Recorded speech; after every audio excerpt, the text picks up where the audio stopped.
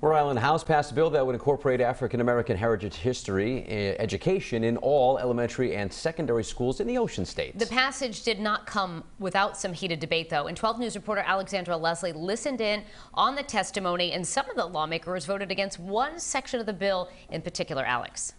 Yeah, the problem some had was the way that Black Lives Matter was written as copy in the bill. They say by capitalizing BLM that Republican Minority Leader Blake Philippi said that the bill would be referring to a group he says has largely contributed to one party, Democrats, and that it wouldn't be appropriate to include that in the state's general laws. So Philippi asked for a separate vote on that legislative findings portion of the bill, which 8 Republican lawmakers voted against. Representative Anastasia Williams, who sponsored the bill, said the goal is to give all students, quote, a more comprehensive understanding of the crucial role that Rhode Island played in the slave trade throughout the history of our nation, as well as the many contributions African Americans have made to our society. Republican lawmaker Representative Patricia Morgan said while she felt teaching African American history is important, she tried to amend the bill to require education about dozens of other ethnicities as well.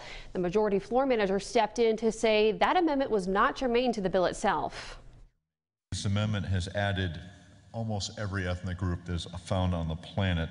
This bill is about African American history, not the history of the globe. The whole amendment is non-germane. That's correct. What, are we afraid to talk about all the other nationalities that make up Rhode Island and their contributions?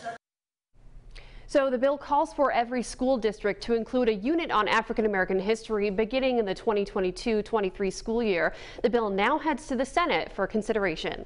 Live in studio, Alexandra Leslie, 12 News.